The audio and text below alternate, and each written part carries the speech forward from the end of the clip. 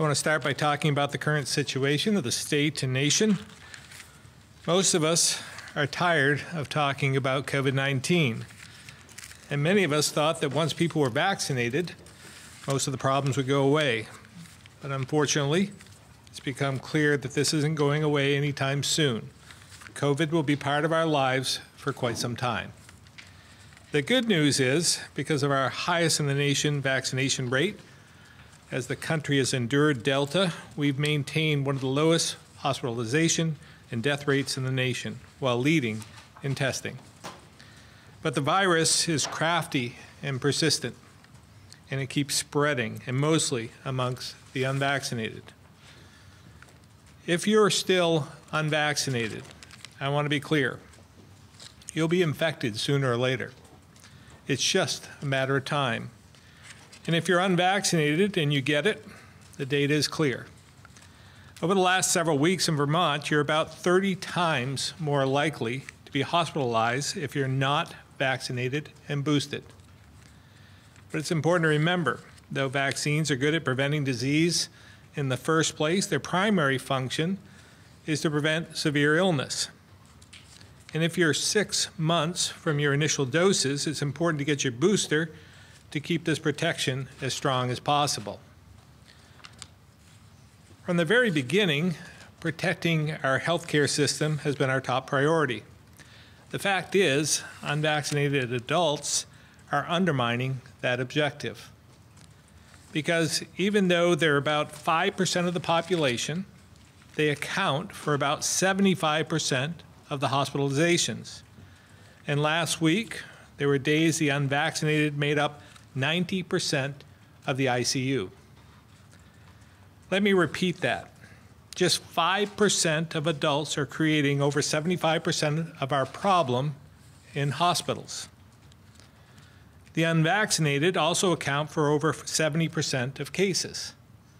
While kids are a large percentage of this, fortunately, for the most part, they aren't ending up in the hospital. And many more are now eligible for vaccination. You've probably heard, and the press has certainly reported on, the demands of some to move back to the mandates of 2020, which would impact all Vermonters. You've heard me talk at length over the last several weeks about why I don't think we should reinstate mandates and continue to live under a perpetual state of emergency, more than 20 months into this, while we approach 90% of our total population having at least one dose. And we're not alone here, as President Biden and most other states have taken similar positions, including those with governors who are Democrats. But there's another important reason why I'm not going to put broad restrictions back in place, and that's because the vast majority of Vermonters have stepped up, done the right thing, and gotten vaccinated. And as a result, they're not the problem.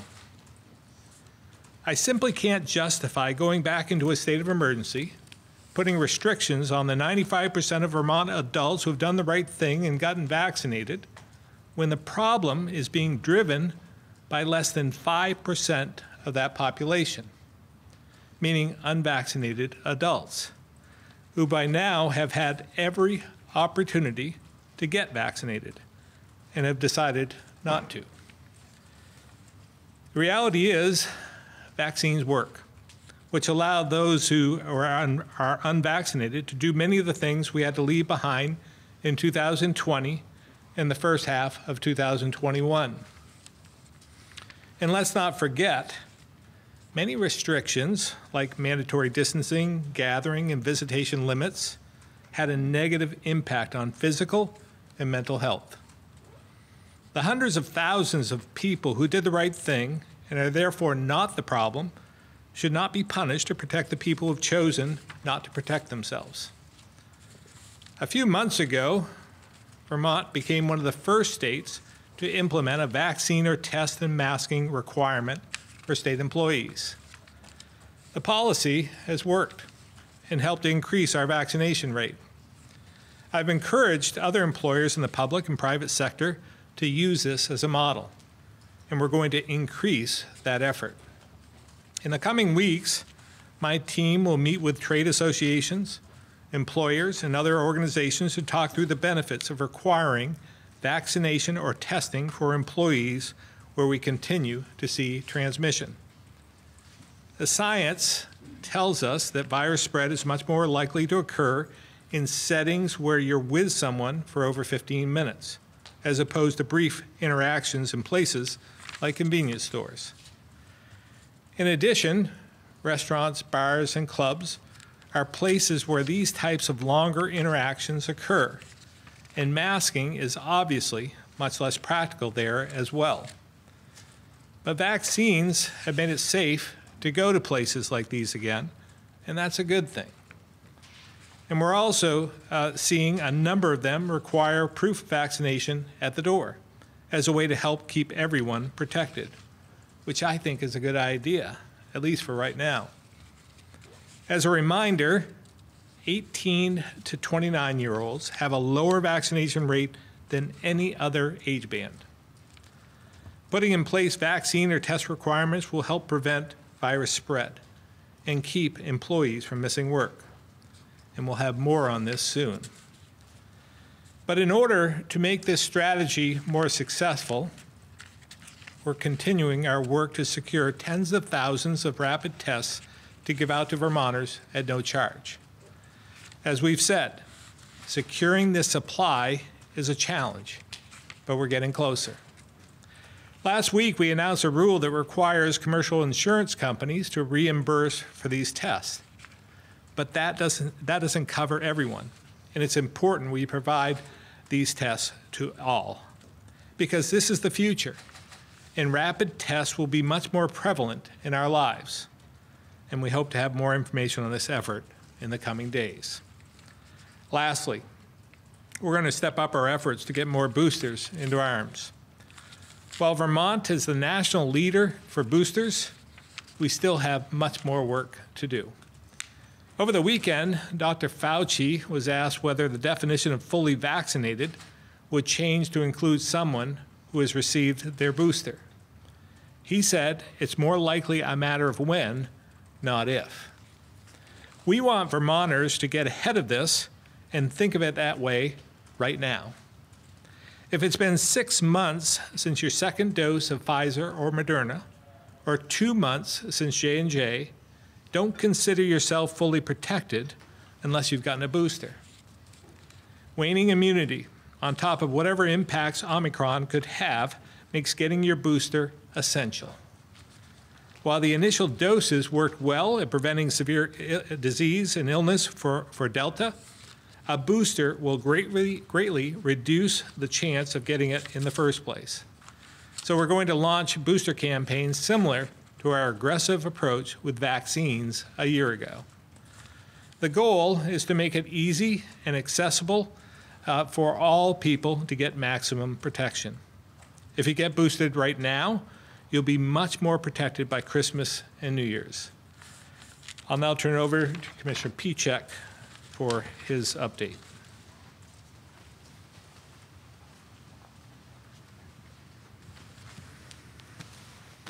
Thank you very much, Governor, and good afternoon, everybody.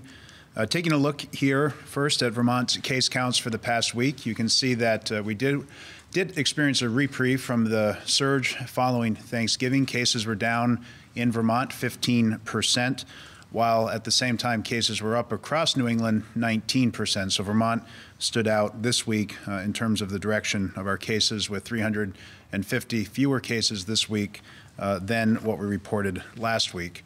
And when you look at the numbers relative to the amount of testing and the positivity rate, you will see that testing was down over the last 7 days, about 10%.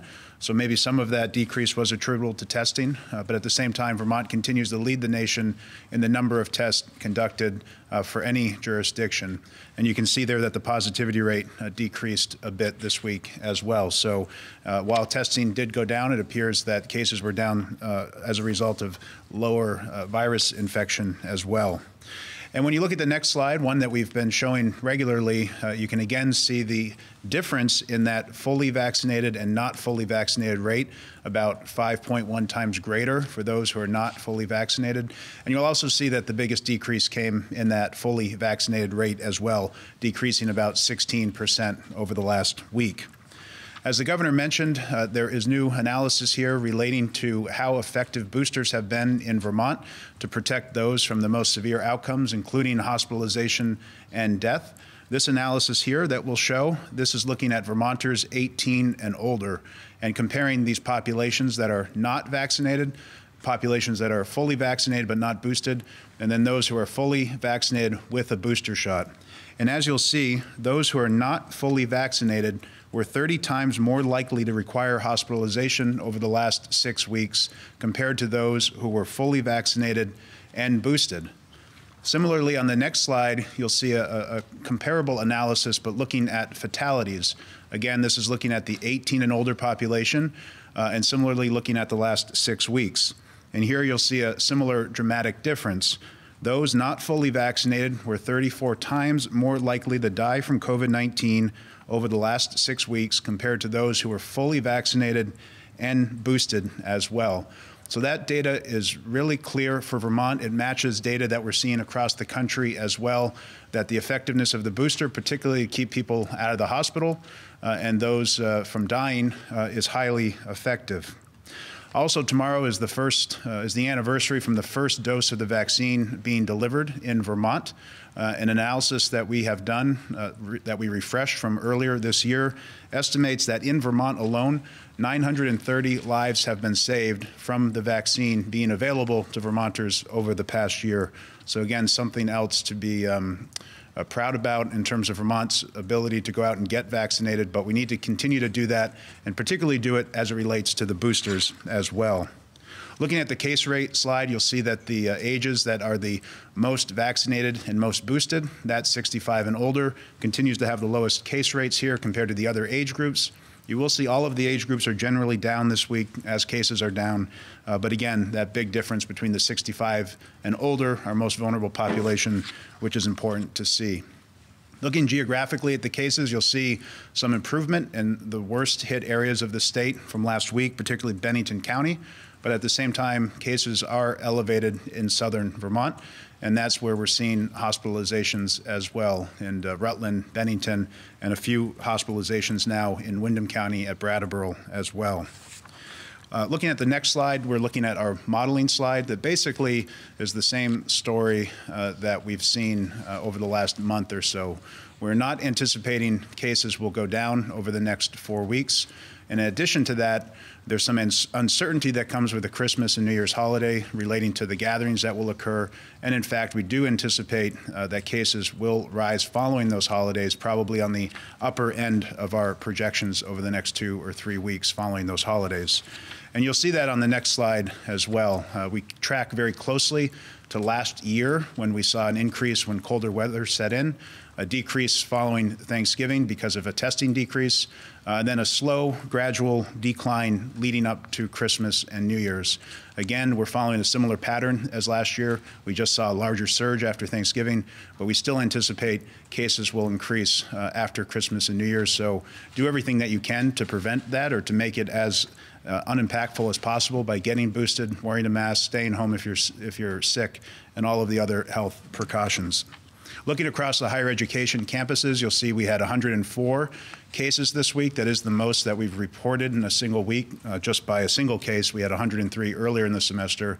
Many of those cases attributable to the outbreak that's been reported at Middlebury College. Elsewise, the colleges and higher education was pretty quiet this week.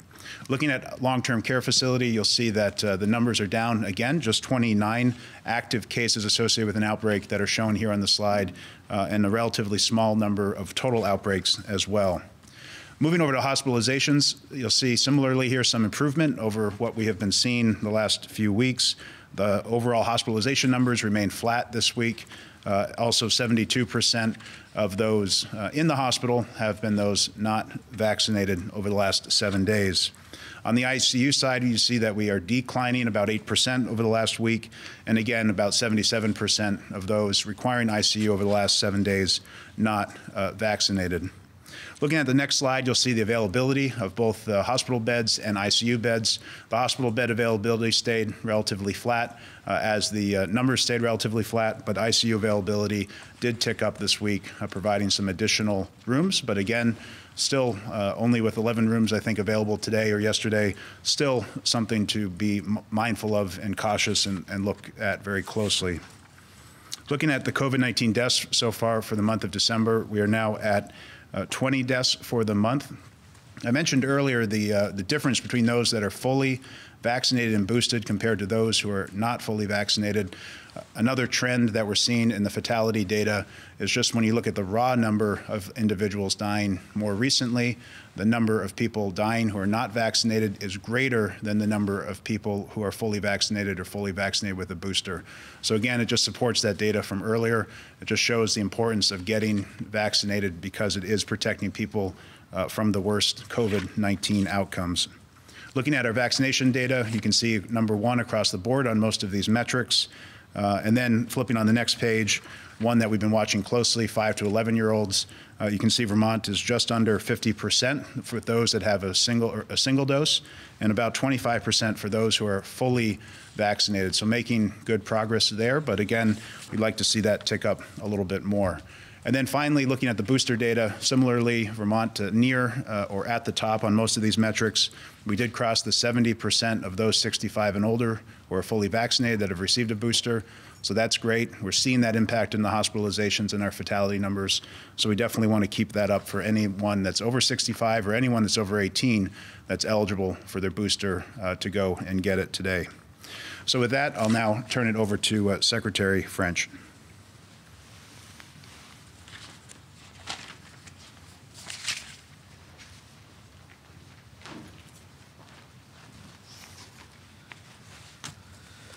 Thank you, Commissioner Pieciak. Good afternoon. There are three mitigation strategies that we're implementing to prevent COVID-19 from disrupting the education of our children. Those three strategies are vaccination, testing, and the in-school recommendations for mitigation. Of these three, vaccination is by far and away the most important. In the 12 and older school population, more than 75% of the students are now fully vaccinated. And last week, the CDC extended its recommendation for boosters to 16 and 17-year-olds. We strongly encourage all 16 and 17-year-olds to get the booster when they're at least 6 months past the second dose of their Pfizer vaccine. Just a reminder that the Pfizer vaccine is the only authorized vaccine for the students in this age band. Vermont's success in adolescent vaccination will no doubt be pointed at the major variable that explains the difference we're seeing in the relative stability in our schools.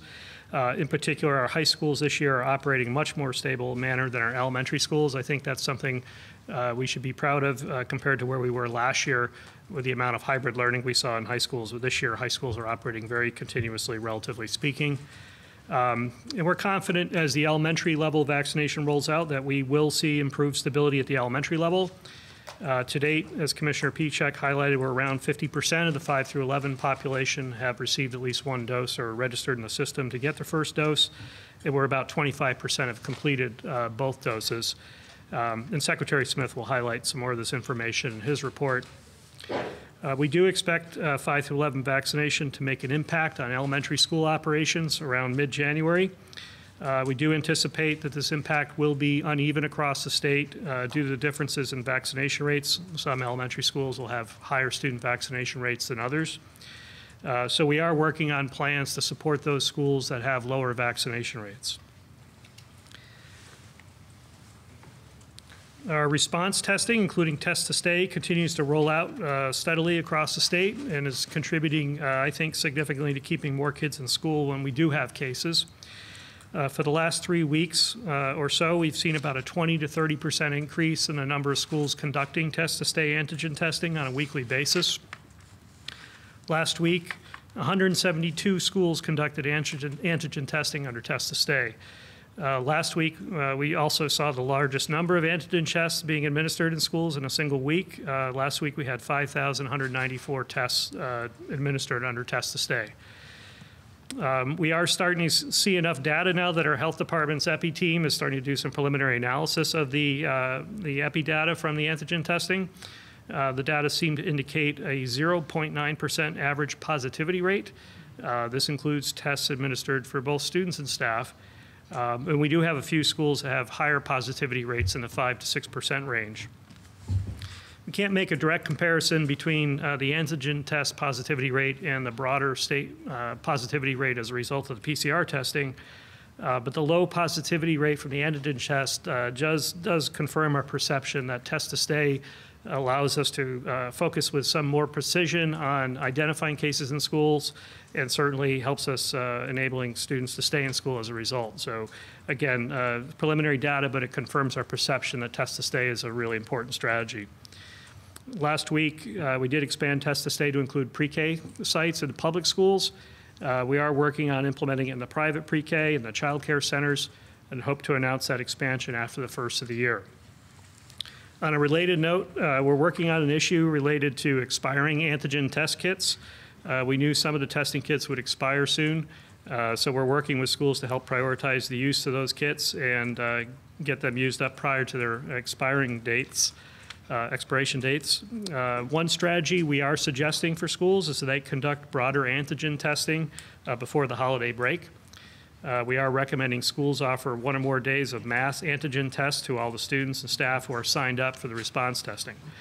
This will help us identify additional cases prior to the holiday vacation and give families some additional peace of mind as they gather for the holidays. Vaccination and testing will remain the cornerstones of our school mitigation strategy, but we'll continue to provide recommendations on the mitigation measures for schools to use in their operations as conditions evolve, particularly as we monitor the spread of the Omicron variant. We have a recommendation on wearing masks in schools that has been adopted by all schools in the state but one. In our recommendation on masking, we suggest also that masks are not necessary in schools when student vaccination rates reach 80%. However, we've delayed the implementation of that recommendation on 2 occasions this fall based on changing conditions of the virus. And currently, the go-live date for this recommendation is January 18th.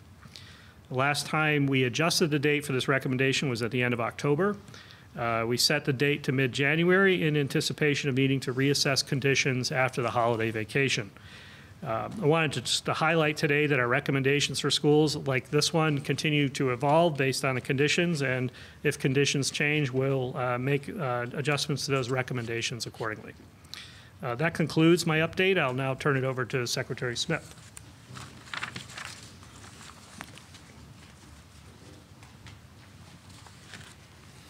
Thank you, Secretary French. Good afternoon, everyone. I'll start off with an update on boosters as well as vaccines for children 5 to 11. Then I'll provide an update on hospital capacity and some changes in hospital reporting. 197,883 Vermonters have received a booster shot. That's over 46% of the state's population that are ages 18 and over. And 16 and 17-year-olds can now get a booster. 22,436 children ages 5 to 11 have received their first dose of COVID vaccine, or they have made an appointment to get their shot. That's roughly 51% of all Vermont children ages 5 to 11 years old.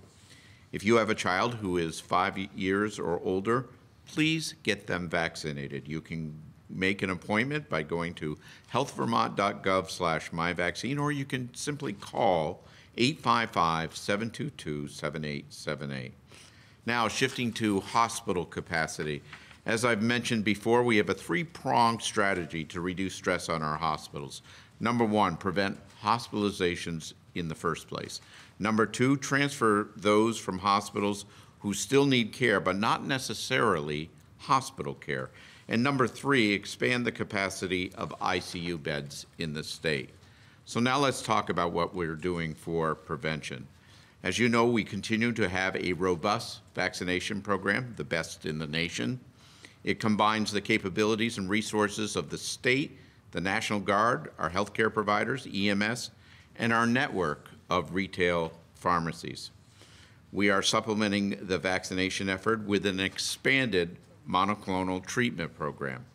We've added FEMA-contracted paramedics and EMS personnel to support monoclonal treatment sites. EMS and FEMA teams will provide additional monoclonal antibody capabilities at hospitals across the state with mobile capacity to serve long-term care facilities with cases and wherever else needed. As of now, EMS teams are delivering monoclonal antibodies at Rutland Regional Medical Center and Northwestern Medical Center. Beginning as early as Friday, they will be at UVM-MC. They'll also respond to outbreaks at long-term care facilities. We expect the FEMA teams to arrive late this week. Their work will focus on additional capacity at hospitals across the state. As for transferring patients out of hospitals, back in October, anticipating a hospital surge, we opened up 80 subacute beds. Recently, we made an additional agreement for a total of 39 more beds in 3 long-term care facilities. So far, 19 of the 39 subacute beds have come online. We have the ability to add more beds as needed. In terms of ICU beds, the UVM Medical Center now has 5 additional ICU beds online, and Northwestern Medical Center added 2 additional ICU beds. 1 additional ICU bed is now available at Southwestern Vermont Medical Center, with another one expected to be operational soon. As you remember, 10 is our number that we're looking for. We're getting towards there, but we still are going to be trying to open up more ICU beds. As Commissioner Pieciak has pointed out, 72% of those hospitalized with COVID are unvaccinated. The numbers are higher, 77%, for those that are in the ICU and unvaccinated. Every morning, every single morning I get a report, and so does everyone up on this stage, get a report on the positive cases in Vermont.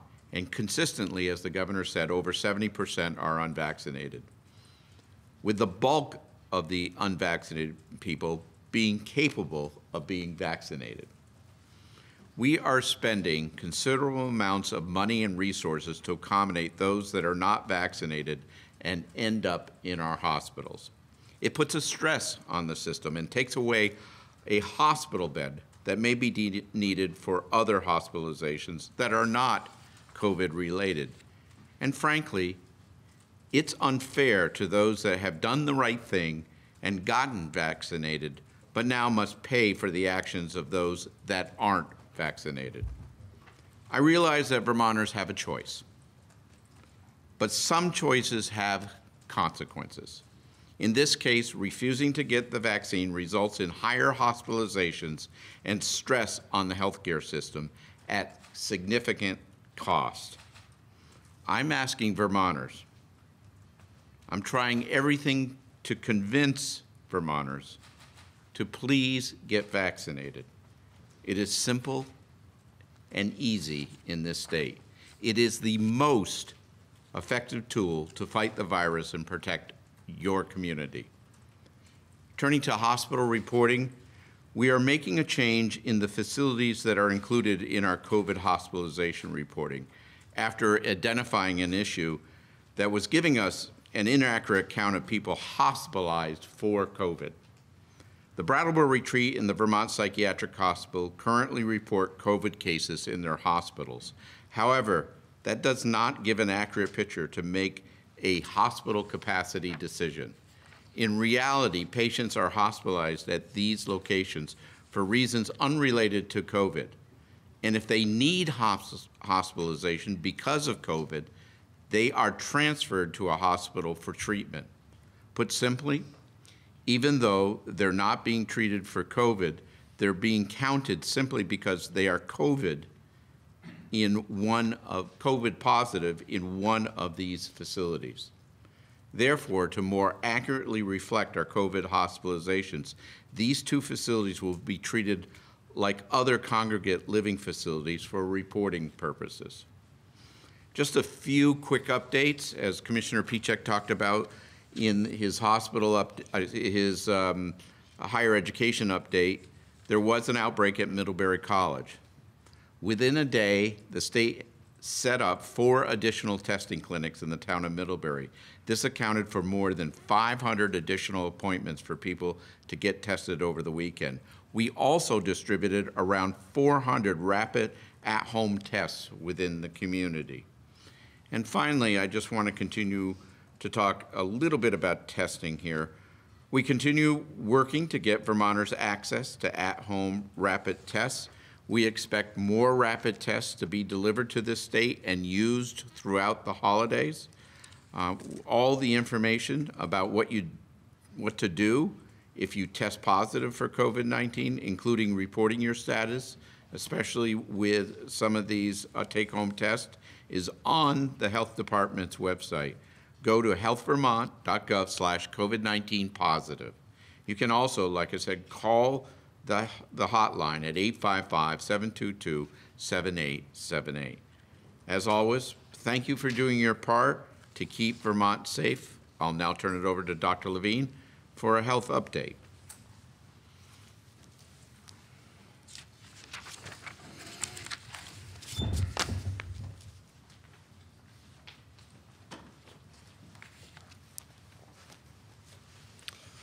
Thank you. Heard a lot of numbers this morning. I'm going to focus on what I want to help you accomplish, what you should do as we approach these next few weeks. Obviously, we're still in a very challenging stage of the pandemic, seeing high levels of virus spreading through our communities and more people in the hospital with COVID-19. But vaccination continues to protect the majority of Vermonters from severe outcomes. But older people and those with underlying conditions still remain at risk. At the same time, we've also been living with COVID-19 for so long now that I know that many of you are just plain over it, trying to live your lives once again, and I get it. The strains on our mental and emotional well-being are far beyond anything many of us have ever experienced before. However, there is a balance to how we live with this virus. The more we can reduce the risk of spreading the virus as a regular part of our daily lives, the less we need to worry about it. We'll be healthier, we'll keep the most vulnerable safe, lower the burden on healthcare workers, and others who are simply burned out with this relentless response work. So remember the basic steps to protect one another as we plan ahead for the next holiday gatherings. First, have the talk before you go. Find out whether people will be vaccinated, boosted, or if extra precautions need to be taken for anyone who may be sitting around the table at higher risk, such as wearing a mask when you're not eating.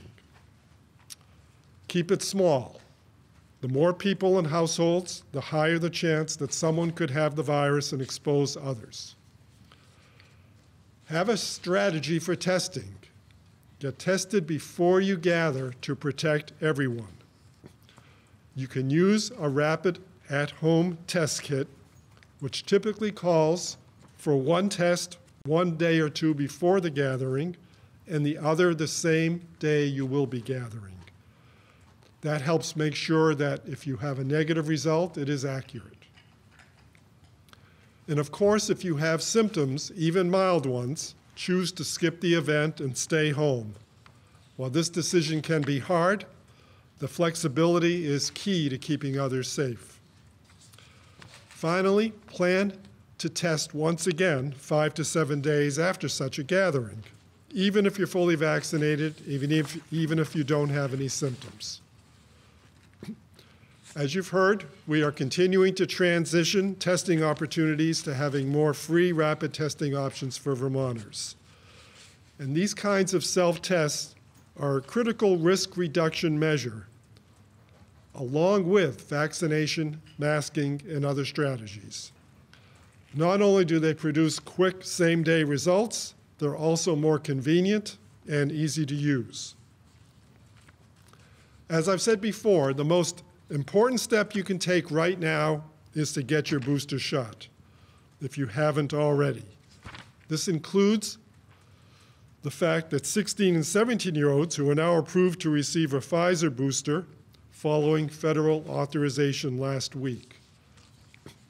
We lead the nation in boosters, but that's clearly not enough at this point in time. We need to be well above a 50% threshold with Delta and knowing all we know about it, and with Omicron on the horizon.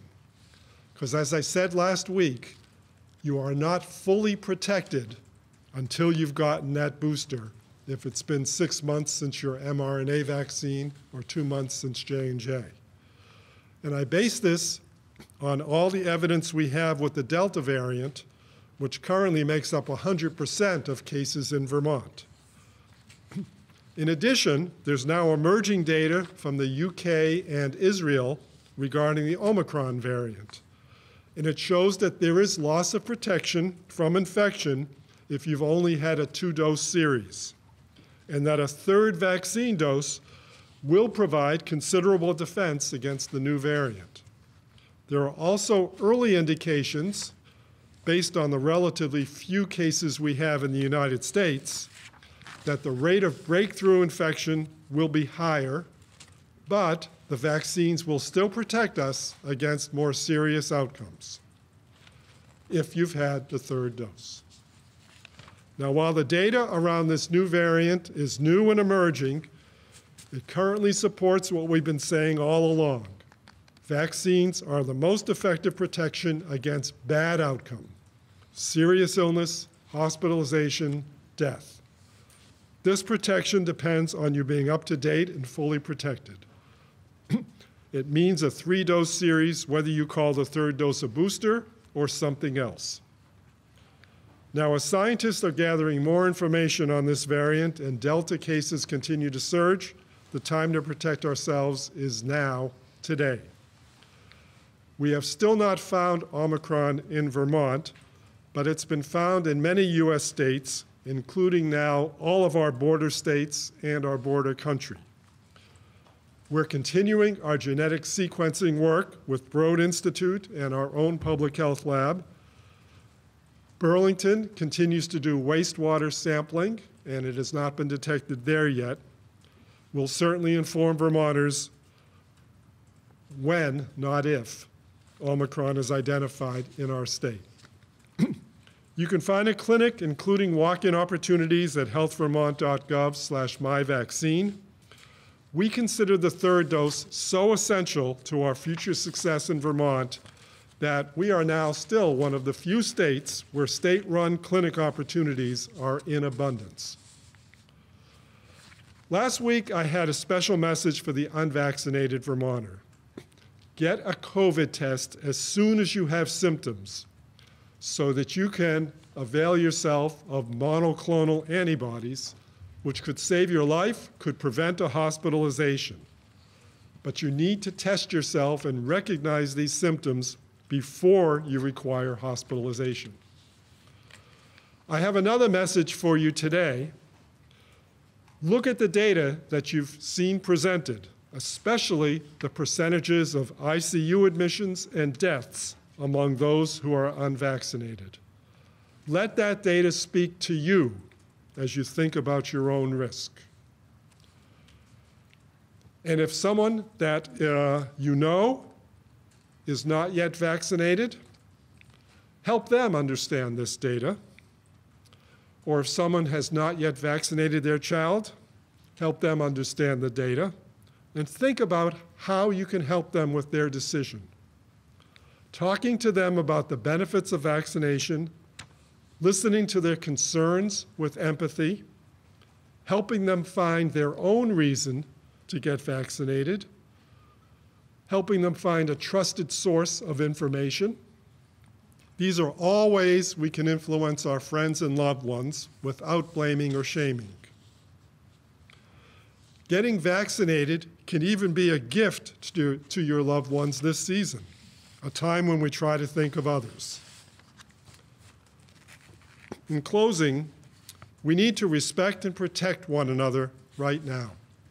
Respect the highly contagious nature of the virus, and respect one another by staying home when you're sick, putting on your mask in public places, and sometimes even in private indoor settings. What does protect really mean? Protect one another. Think of the most vulnerable person in your life. What could happen to them if they got COVID-19? If we all work to protect that person, we protect our families, our friends, our coworkers, our hospitals, indeed, our whole community. Thank you, Dr. Levine. We'll now open it up to questions. Governor, you're obviously sticking to your guns on the masking idea, but we haven't seen Omicron here yet, and that's supposed to be even more rapidly, more contagious than Delta is. I mean, when that presumably is going to arrive sometime, could that change your mind? Well, obviously, we'll continue to evaluate as conditions change or don't change. We're hearing a lot of different opinions about Omicron, but I think the jury is still out in some respects. We don't know. I've heard some reports that it's highly transmissible, but not as severe in terms of illness that like Delta has, but time will tell. But obviously, we will continue to evaluate on a daily basis, and if something changes, as we've done in the past, we'll make those decisions to protect Vermonters. Governor, you mentioned the 5% of unvaccinated Vermonters that are having an effect on all Vermonters, that 95%. Do you know, maybe this is Commissioner Pichek question, how many people make up that 5%? I think it's somewhere between 30 and 50,000, but I think that's right, Governor, like 40,000. 40,000. 40,000. You talk about the need to deliver shots and deliver boosters. I mean, what more can be done? I know you said that you're working with trade associations, but should there be harder steps taken? Well, you know, we've seen some restaurants that have made vaccinations mandatory, or you don't get in. It's like a vaccine passport, and that's up to the individual business. I attended a trade association dinner last week. I didn't stay for the dinner, but I spoke at it, and they had a policy as well. There were over 200 people there, but you had to be vaccinated in order to attend. So we're seeing signs of this throughout Vermont, and I think that it's a step in the right direction. And if you don't, like we've done with vaccine requirements or testing, masking and testing requirements for state employees, we'd like to see more businesses take that approach as well, but we're working on that. I understand you said more information is to come in the next couple of days about the more robust booster program you hinted at, but I think a lot of Vermonters are impressed at the availability of shots. So what are some areas that you're looking to improve upon what we already have today? I think there is a certain population that is tired, again, frustrated, just don't want to talk about COVID any longer. So they think of themselves as being fully vaccinated, when the data clearly shows that those vaccines have waned, the efficacy has waned, and the booster is necessary in order to be fully protected. And I'm not sure that message is getting out, and we need to be more direct and make sure that we give the statistics in order for them to better protect themselves and their families. So we just want to make sure they have all the information, because it's clear as day that boosters are part of the answer. More a messaging campaign rather than the way that the shots are administered. That's correct. More of a messaging campaign, and we have some ideas on how to do that, but we'll have more in the days to come. Governor, a question on a completely different topic. Next year is shaping up as a pretty interesting political year in Vermont. Have you given any thought yet to whether you're going to run for re-election next year? Obviously, it's on my mind every now and then. Some days it's more on my mind than others, but I'm focused on COVID at this point, developing policies for the State of the State address, as well as for our budget address in January. So I'm going to focus on that and then make a decision. When you say it's on your mind, are you getting, how to put it politely, fed up with the job? And time for a change? No. You know, it's obviously this isn't the optimum time to be governor, but it has its rewards, and we have done some amazing things. I have a great team, and I thank my lucky stars that I have the team surrounding me that I do, because we've done a lot of good for Vermont, and we want to continue to do so. So, again, I'm not tired of the responsibility or the position, but I have to just weigh things out and make sure it's best for Vermont and for myself. Governor, also unrelated to COVID, question for you and Secretary Smith, too, if you can jump in afterwards. What is your response to the lawsuit against the state regarding claims of abuse at the Woodside Juvenile Center? Yeah, obviously there's not much I can say. It's in the hands of lawyers at this point, but we shut down that facility a number of months ago, and are looking in a different direction. For it wasn't as effective. It wasn't moving in the right direction. It wasn't the treatment that we wanted to give, and we wanted to use a different setting, and it cost a lot of money in terms of the program that existed. So we made a change and we closed it down. Secretary Smith. Yeah, I'm not going to add too much more other than, you know, it wasn't meeting the needs of the children in that particular group, and so we've made the decision to close it down. And really push that decision. We have decided to go in a more therapeutic direction, and that's one of the things that we would like to do in Newbury is develop a therapeutic setting for these type of individuals, these type of kids as we're moving forward. That's what this is about now, is how we're going to move forward in a therapeutic sort of environment. Has the state filed its appeal for Newbury, the facility? I believe we have, Calvin. I'll double check, but I believe we have. Messaging campaign, one of the things that caught my ear from Commissioner Pieciak is this number about the 930 lives that very likely were saved by vaccines. I think that's quite impressive. Commissioner Pieciak, if you wouldn't mind sort of explaining how you arrived at that number, and then Governor, reflect on that figure, because I do think it's impressive. Again, we lead the nation in the lowest number of deaths in gross numbers as well as per capita, and have continued to do so over quite a period of time. So we're pleased with that. But any death is unfortunate, and we strive every day to try and protect people, and that's why we want to make sure that we provide the boosters and the protection needed to prevent loss of life. Yeah, thank you, Governor. So there's really two parts to that analysis, Jack. One is to look at what were the fatality rates by age prior to the vaccine being available, and then taking a look at how many people in those age groups are being infected once the vaccine did become widely available, and what's that difference in the fatality rate. It's also, you also need to anticipate what's the difference in the infection rate as well. You know, without the vaccine, you would anticipate there would be more infections in Vermont starting from last winter all the way through today, particularly with Delta. So that reduction in infections, and then that reduction in fatalities brought on by the greater protection, particularly in those 65 or older. So that's really the sort of highlights of how that analysis is put together. Were you impressed with that number? Yeah, certainly. I mean, you think of how many deaths we've had to date in Vermont, and it's, you know, it's unfortunate, as the governor said, of every death, and having 436 is, you know, it's the lowest or one of the lowest in the country. So Vermonters have that to be proud of. It's still unfortunate that we've had those deaths.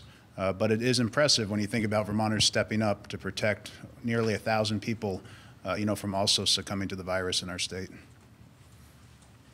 Governor, how strong is the state's supply of those at-home tests at this point? Do we have enough heading into Christmas as people get tested, you know, before and after gathering? Yeah, I don't have the numbers at my fingertips. Maybe Secretary Smith does, but we feel okay at this point, but we're working on a number of different initiatives to provide more.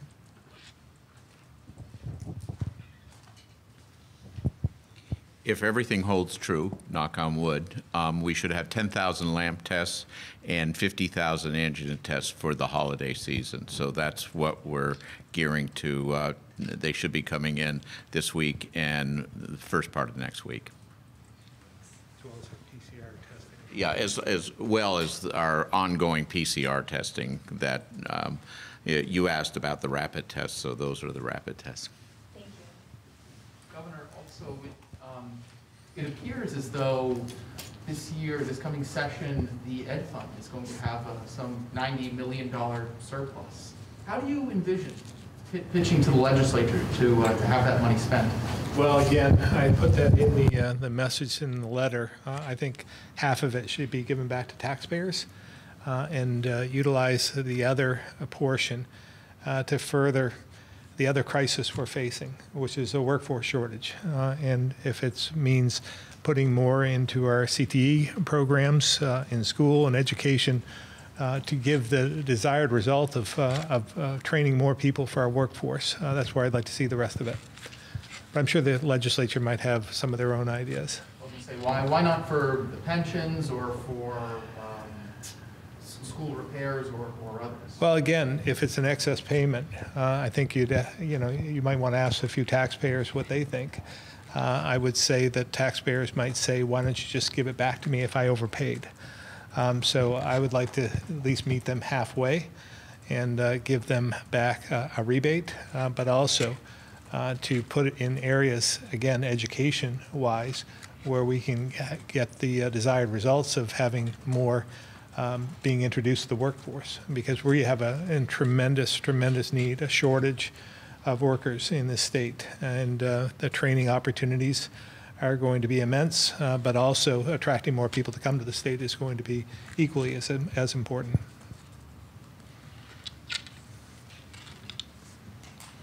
All right, I'll move to the phone, starting with Chris Roy, Newport Daily Express. Yes, good afternoon, Governor. I have no questions today. Thank you. Thank you, Chris. You get a gold star today. Thank you. Greg Lamoureux, the County Courier. Good afternoon, Governor. I don't think I'm going to get that same gold star from you. You've gotten very few. Governor, we keep hearing at these news conferences that the statistics show that people who are being infected, many of them are unvaccinated. We don't hear what the numbers are between the fully vaccinated and the fully protected, as Dr. Levine would put it, with a booster. Why is the state not presenting the numbers of, the people that are getting infected that have been vaccinated? Of that percentage, how many are boosted and how many are not? Yeah, I think you make a good point, because we're going to have to provide, I think that would help the booster program if we were able to provide that information. Obviously, there's still going to be breakthroughs, whether you're fully vaccinated, fully boosted. There are breakthroughs in that regard, because nothing is 100% effective. But it's the vast majority of those who are fully vaccinated and fully boosted are not in the hospital. I mean, you just see the data. I went through over the weekend, and I took Saturday's numbers as a snapshot in time. We had 532 cases on Saturday.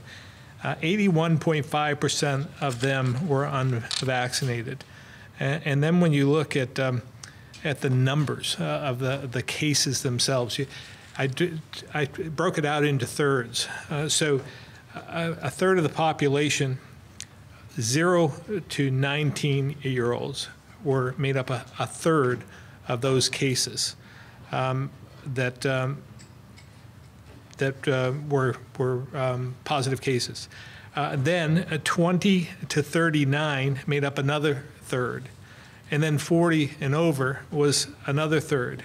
But when you broke that down and looked at who was hospitalized, the 0 to 19-year-olds, which is a third of the cases, there was one case that was hospitalized.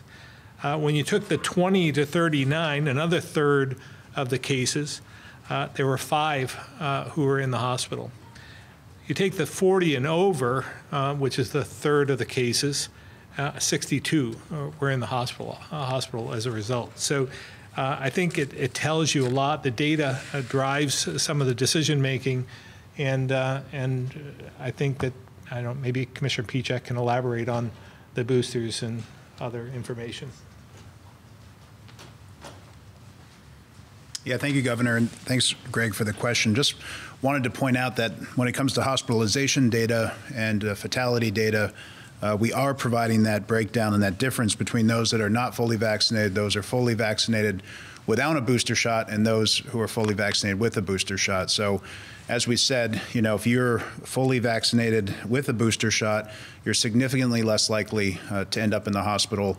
Same is true if you're fully vaccinated. It's just a magnitude of difference. Those that are not fully vaccinated were 30 times more likely to end up in the hospital than those fully vaccinated with a booster, and it's the difference is about 7 times for those that are fully vaccinated alone. And on the fatality side, we said 34 times difference between those not fully vaccinated and those fully vaccinated with a booster, and about 5 times difference for those just fully vaccinated. So still protection obviously there, but to maximize the protection, it's important to get your booster as well. And I think Dr. Levine wanted to add something. Yeah, the only thing I wanted to add is that is the important data. Again, the promise of vaccines to the public is you will not have the serious outcome, whether it be hospitalization or death.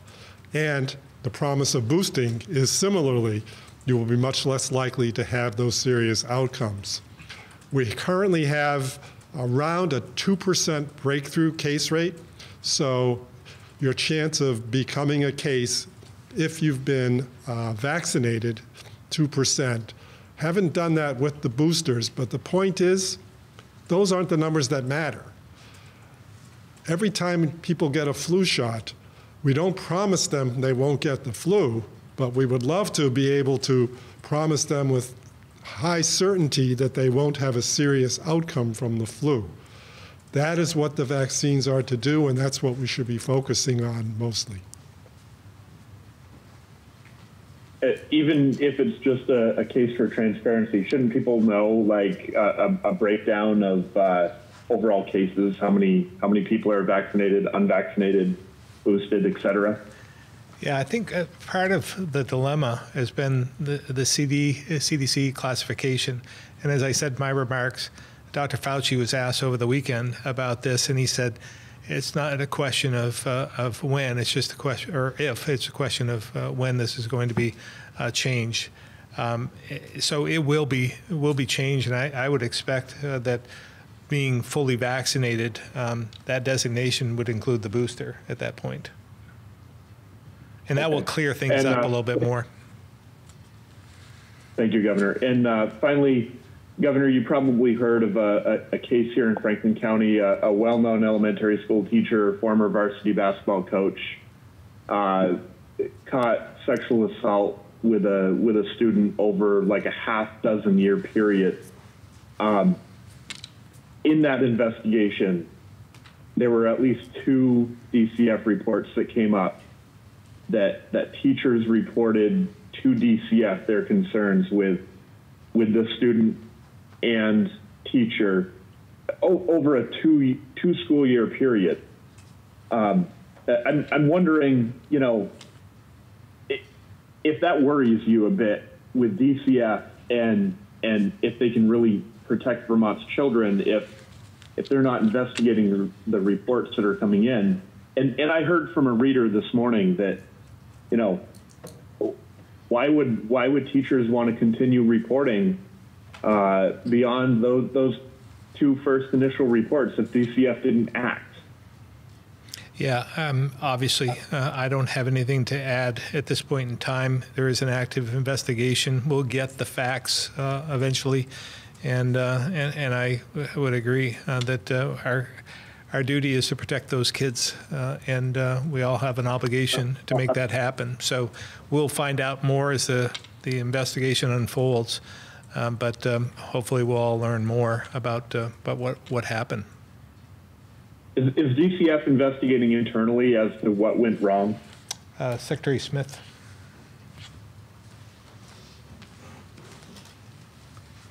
Greg, as soon as I saw the report in the newspaper, I asked DCF to start an internal investigation through Sean Brown, who had actually already started it himself with what precisely happened. We don't, it just started. I don't have the information about anything yet. Thank you. When those results come out, I hope they're public. Sure. I would imagine they would be. All right. Thank you. That's it for me. Thank you, Rebecca. Stuart Ledbetter, NBC5. Thanks, Jason. Governor, in light of those 40,000 people who could be but have chosen not to get vaccinated, there's an old expression, hit them where it hurts. Should they face diminished insurance coverage, have to pay more if they require hospitalization for COVID? It's a good question. I mean, we're looking at every avenue in terms of encouraging coaching them to do the right thing. I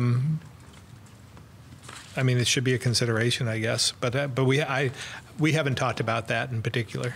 We're still trying to show them the data, to educate them in hopes that they will arrive at the right conclusion, which is you will be helping yourself and your families a great deal more if you're vaccinated. Have you seen any resignations, or has HR taken disciplinary action against state employees over the vaccination rule? Not that I'm aware of. Maybe is Secretary Clouser on at this point in time? Do you have any information on that? Thanks, Governor. I can certainly get some updated information from the Department of Human Resources and get back to you. Okay. That'd be great. Thank you very much. Thank you. Michael, BT Digger. Hi, thank you. Governor, I wanted to ask, based on your opening remarks, I noticed lately when we talk about mitigation measures that we tend to hear about these all as one. Masking, lockdowns, gathering bans. You tend to put these all in the same category, whereas it seems as though a lot of health experts we've been hearing from draw a clear distinction between masking and all of these other types of policies. And I wonder, why now do you consider these all to be sort of one and the same?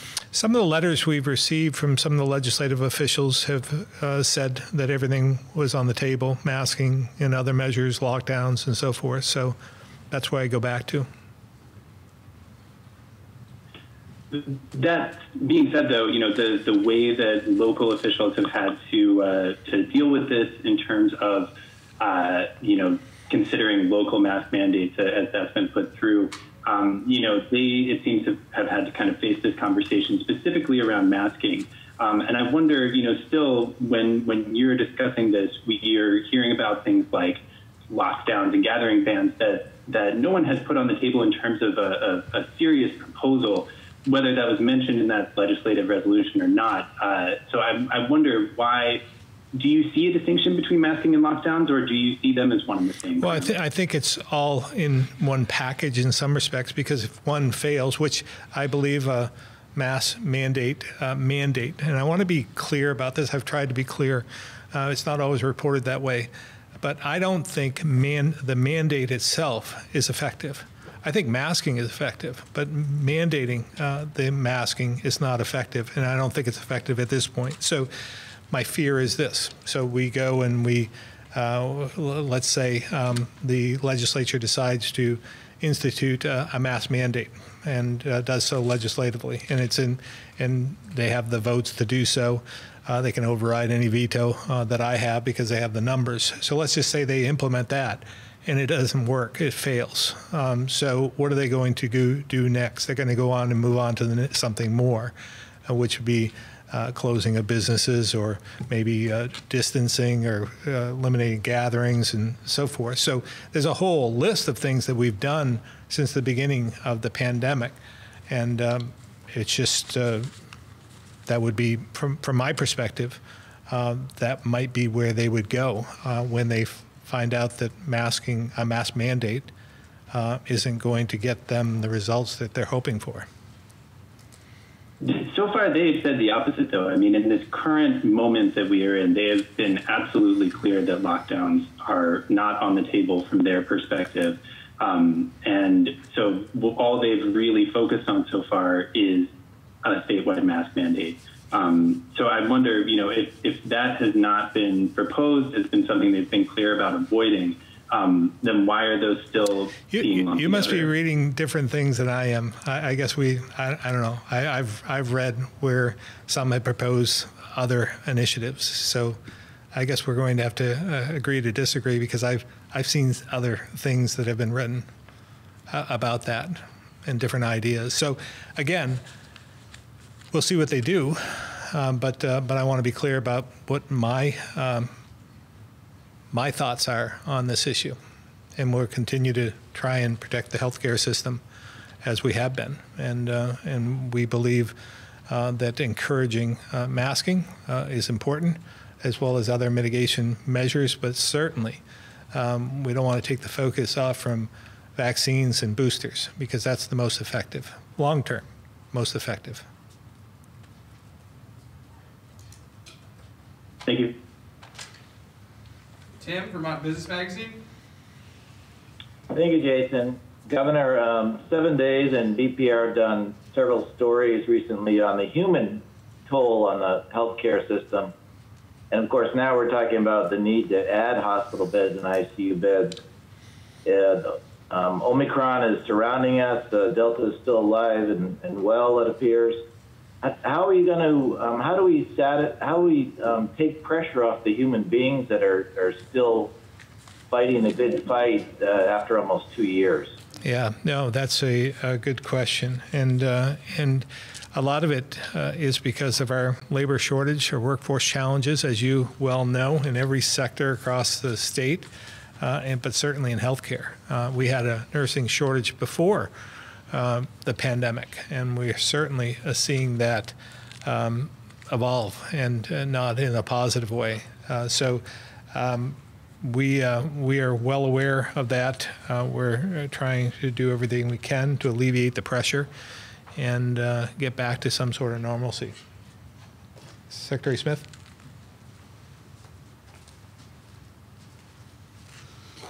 Tim, you asked a really great question, and I said this last week. I do want to, say to the healthcare workforce out there, thank you. Thank you for everything that you've done. And what we're trying to do is relieve that workforce by moving, beds out of hospitals a little bit and not really creating a crowding situation.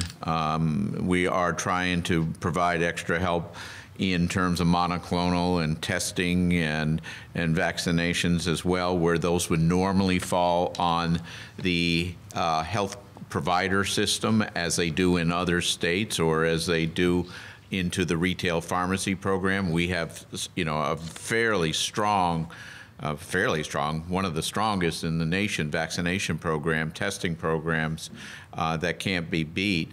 So we are trying to relieve the pressure that they are feeling in this state, but they're feeling it all over the United States right now. And hopefully, what we're doing is providing a relief valve until what the governor just said, until we can get a long-term strategy to get more nurses here in the state. Okay, thank you. Mike Donahue, The Islander.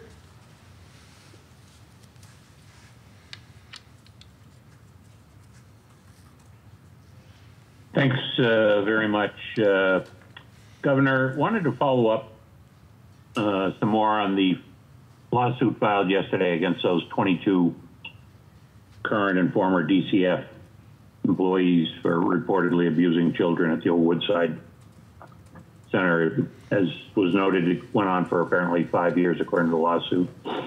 And it appears that it is a real hot potato because DCF's own investigators reported in 2018 that the employees were violating state law, according to the lawsuit, and it still continued on. DCF has apparently gone into hiding. Commissioner Sean Brown has not called back for 2 days with any comment. I was told your office reached out to DCF to urge a comment. When no comment was forthcoming, they were going to reach out again. Still nothing from DCF. I don't know if it's a bunker mentality or what. The assistant AG for DCF also is missing in action, and TJ Donovan punted to DCF, only acknowledging that he's mandated to defend these people. It's impossible to reach anybody at DCF. The state's online staff directory still lists Ken Schatz as the DCF commissioner, and he's been retired since June of 2020. The phone numbers listed are unreliable. The phone number for the lawyer at DCF says it's an unused number at IBM in Essex. And as the problems were mentioned about Franklin County and the student and the teacher, there's ongoing problems everywhere with it in DCF, and they always claim confidentiality. Greg asked, and I guess it's an internal investigation, I'm wondering, is it really time for a real external investigation of DCF? I mean, you can have all the internal investigations you want, and if the lawsuit is correct, there were internal investigations at Woodside that showed ongoing state violations of state law. Nothing was done. So, I mean, can DCF police itself? Is a question. And can you get DCF even to update their names and phone numbers on the state directory so Vermonters can actually reach out to them? Secretary Smith. We'll have that update done within the next 24 hours, Mike. This is Mike Smith. You know, one of the things I just want to make sure that the record is clear. One of the things that we did when we first came in, when I first came in at the agency, was to look at Woodside, and made the decision within the first month that I was there that we were going to close that facility down. And the reason we were going to close that facility down is because it wasn't meeting the needs of the kids that were going. And we were going to go in a different direction, and we did go in a different direction. Now, I will get the website updated. I'll make sure you get some contacts back. But it is an ongoing litigation right now. There's not a lot that we can say when we're being sued. You will see our response to it at some point. And I suspect that Sean Brown, the commissioner, will tell you that it's an ongoing litigation, and we're going to we'll present the facts on our side as well. But again, you know, we shut that place down because it wasn't meeting the needs of the kids, and today it's leveled. But I guess the question is, should it be an external investigation? There's been these internals. You identified, apparently, within a month of arriving on the job, that the place ought to be shut down. The DCF internal affairs, whatever it's called, team found all sorts of violations, and yet nothing is done. I mean, should there be a real external investigation done and not state employees protecting other state employees? As you know, I'm not afraid of external investigations. I've done one with DOC. No, exactly. That's why I figured you'd be happy to have one. Yeah, let's see what we have right at the moment, and if it calls for an external investigation, I will call for an external investigation. It could be your going away present to the state. Could be in the next 2 weeks, Mike. My other question is for Dr. Levine. Vermont Health Department denied a public records request last month, and I appealed to your office on November 19th. I was wondering when I might get a response. Under the law, you have 5 business days to respond. I think we're on day 15. Any progress on that one? Mike, you're going to have to allow me to get hold of the information and understand it better, because I don't have eyes on that right now. We'll check into it and get back to you. Okay, thank you very much. Ham Davis of Vermont Journal. Hi, can you hear me? We can. I've got two questions.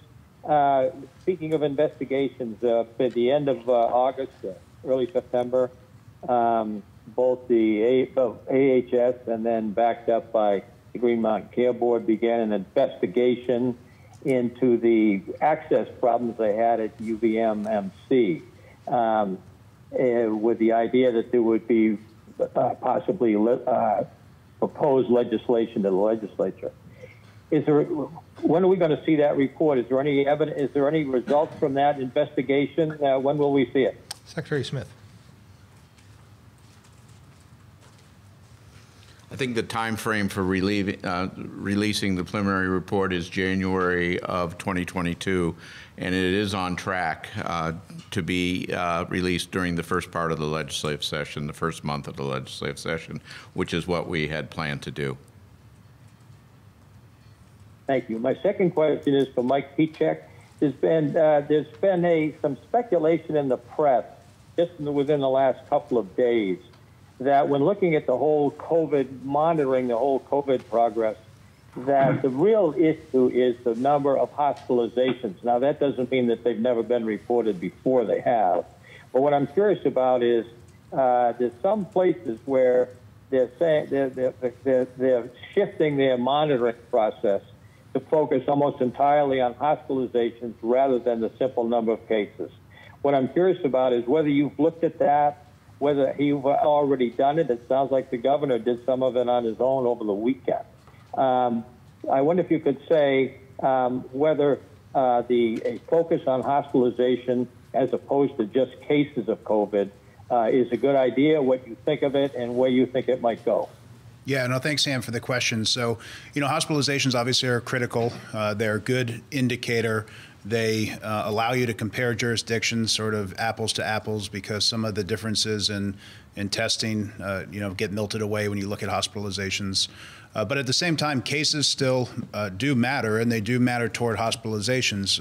We look at not just what the total number of cases are, we look at what's the mixture of cases by age and vulnerability and vaccination status. So if you have a lot of cases in people that are 65, unvaccinated and vulnerable, your hospitalizations are going to go up. There's just no doubt about it. If your cases are among people under 18 years old, fully vaccinated, no vulnerabilities, you can anticipate you'll have very few hospitalizations over the next few weeks. So the cases still do matter in terms of informing the trends and what are likely to be seen in the hospitals. But obviously, fortunately for us, we have such a high percentage of the vulnerable vaccinated and boosted that we are seeing some improvement in that age segment's hospitalization rate. Just one final question, one more loop on the question of hospitalization. Let me ask the question this way. What are you seeing for hospitalization rates in critical access hospitals, which have 25 beds or fewer, may not have an ICU at all? That is more than half of our system. How much hospital pressure is there in the critical access hospitals for COVID? Yeah, so when you look at our hospital numbers over the last 2 months, let's say, they tend to fluctuate primarily where there are a lot of cases in the community. The exception to that being UVM, which generally has had a lot of cases because they take a lot of patients from across the state.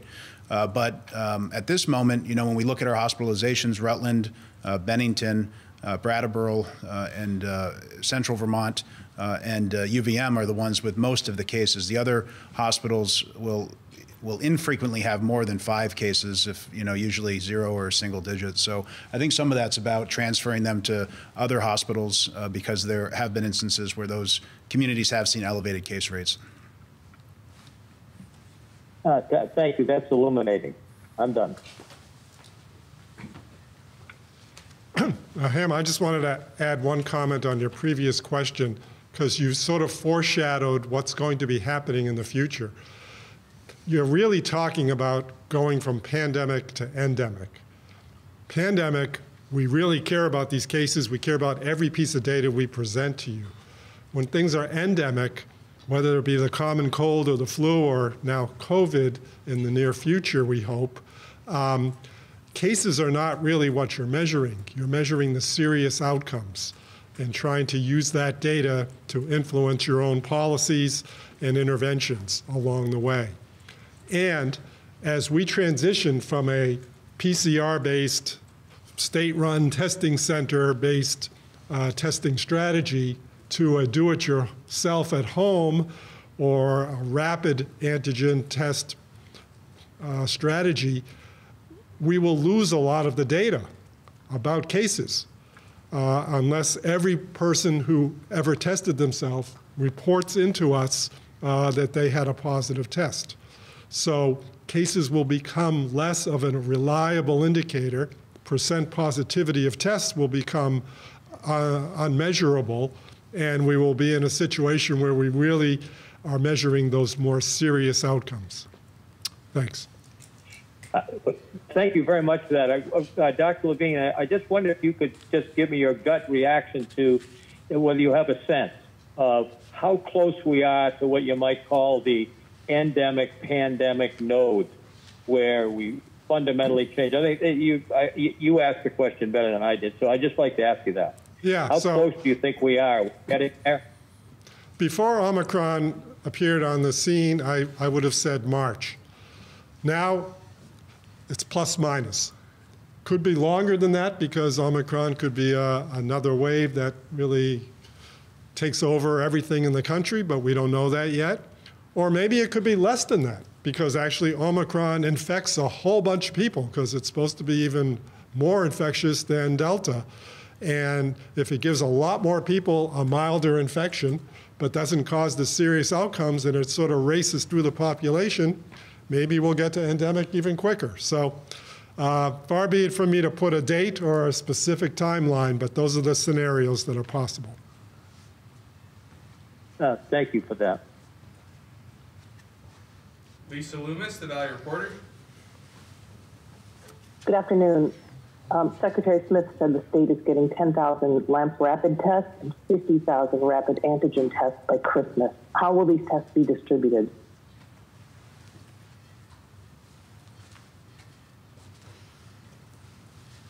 We're still working on that, Lisa, at various locations. But these are the LAMP test will be done at a location within one of our testing sites in terms of LAMP tests. We'll hand out the antigen tests as we did in Middlebury over the weekend. We'll hand out those tests to be used at home. Or you can just do them right there, but at home. And we will probably use the same locations to hand out sites at our testing sites. All the details haven't been worked out. We're gonna announce that next week of all the details. And when can people expect to be able to go to a pharmacy and pick up a couple of tests and have their insurance be billed? At Kinney Drug in Waterbury last week, the pharmacist said there was no process for distributing rapid tests and or billing insurance companies for those tests. Yeah, I'll turn it over to Commissioner Pieciak for that answer. Yeah, thank you, Secretary Smith. So there has been good progress just in the first week since the program was announced in terms of getting some of the pharmacy benefit managers and down to the pharmacies online. There was some technical paperwork and things of that nature that had to get sorted out, which is in place. Blue Cross Blue Shield in particular has made good progress. I'm hopeful that it will be very shortly that those covered under Blue Cross Blue Shield will have that availability. We're hopeful that all of the 140,000 Vermonters will have it before the holidays as well. So like we said, we'll need a little bit of patience. We anticipated a couple of weeks. We're sort of a week into it now, but certainly want to remind those that are covered that they can still seek reimbursement, and that's retroactive to December 1st. Thank you. And then just one quick follow-up on rapid testing. Yesterday, Massachusetts Governor Charlie Baker announced the purchase of 2.1 million iHealth Labs at-home rapid antigen tests for $5 per kit. Those tests will be delivered to 102 towns with the most families at poverty level. Towns will then distribute those tests free of charge to people. And the state's also making that price available for towns to purchase the test kits and pay for them using ARPA funds. Is that something Vermont might pursue, or at a minimum, might Vermont ask Charlie Baker if we can have that price? Yeah, we would take all that Charlie Baker would give us at $5 a piece. But we're working on an initiative ourselves along the same lines. So as I said in my remarks, stay tuned. We hope to have some more information on that in the next week. And would Vermont follow the model of distributing the tests to towns to pass out to residents and then ask towns to pay for their own tests with ARPA funds? We haven't determined that at this point in time, but we'll be able to talk about that when we know we have the tests available, and then we'll have a distribution plan as well. Okay, great. Thank you very much. Thanks. Joseph Gresser, Barton Chronicle.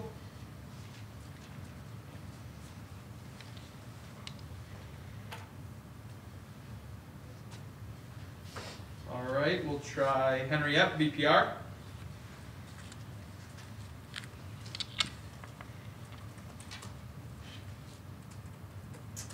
Henry?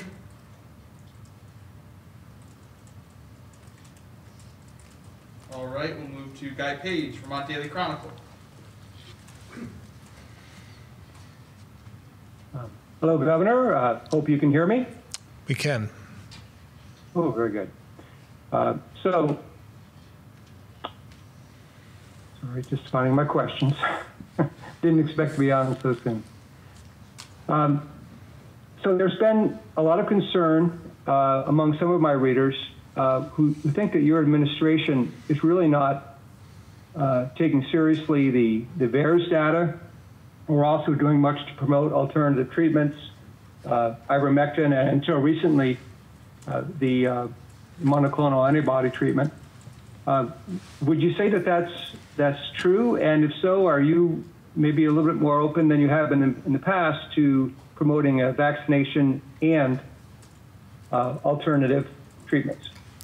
We certainly have talked a lot about monoclonal over the last number of weeks and been successful in doing that. So we want to continue. In fact, I mentioned that in some of my remarks as well, that we want to make sure that we continue to advocate for that. But as you know, timing is everything. We need to make sure that those who are infected and have those compromised conditions seek out the medical advice in order to take advantage of that. Secretary Smith talked about some of the initiatives we have using emergency management services to become more mobile, going to long-term care facilities and other approaches so that we're able to utilize what we think is just another tool in the toolbox that's been quite effective.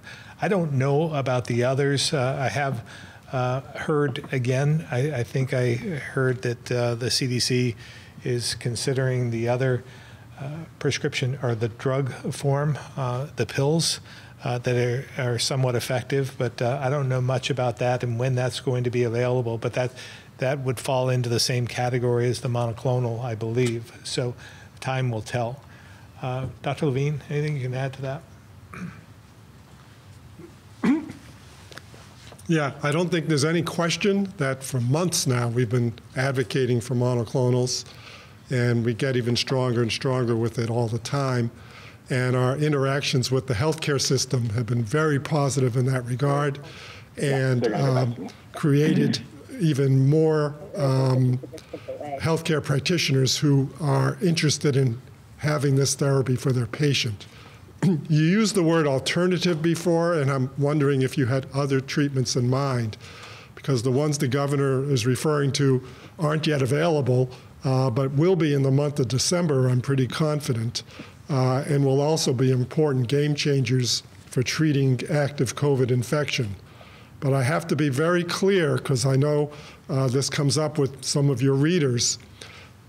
Treatments are not a substitute for vaccination. The primary mitigation strategy is vaccine. The best way a person can help themselves is to prevent the infection from ever occurring. They won't deal with chronic symptoms, long haul, or anything of that sort. But did you have other things in mind when you used the word alternative? Well, definitely ivermectin, but to the point of the vaccine as a primary treatment, a lot of my readers say no one's really seriously addressed in your administration their concerns about the VAERS data, that there are so many more cases of serious problems coming out of that, and they just they don't really believe the idea that the vaccine is truly safe the way most vaccines are safe. Yeah, no, and I understand that, and we've addressed the VAERS data many times before. That's the adverse events reporting system for vaccines. Any person can self-report into that, as can a health practitioner report into that. It is meant to be an all-encompassing sort of a canvassing of anything that could possibly happen. So if you got a vaccine today and 2 months later you had a stomach ache, you may think that's related to the vaccine, and you can report that on the system. And then it will be independently vetted and looked at in context of all the other thousands of reports coming in from states around the country. So I would just caution people again that this system is not a verified vaccine was received, symptom occurred, and it was clearly related to the vaccine. It's a method for the CDC to accumulate as many reports as possible and then try to make some sense out of them and use science to examine them and be able to report to the public what's going on.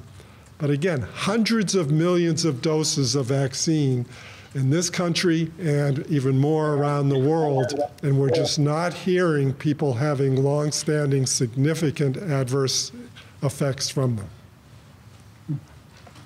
Okay. Governor, the Joint Rules Committee tomorrow will consider requiring legislators and staff, and possibly everyone else, to show proof of vaccination or take a PCR test before being allowed into the State House come January. What do you think of this recommendation? I think that's for them to decide. I mean, it's a legislative body, and they are performing their duties like think of them as an employer performing their duties in the State House. So we'll see what comes out of that. I hadn't heard of the recommendations, to be honest with you, and I did not know that they were voting on this tomorrow. So I guess we'll all learn more tomorrow. Thank you. I'm going to go back to Henry Epp, VPR.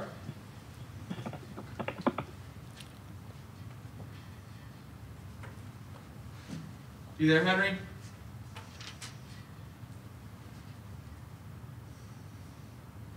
Hey, can you? Go ahead, Henry.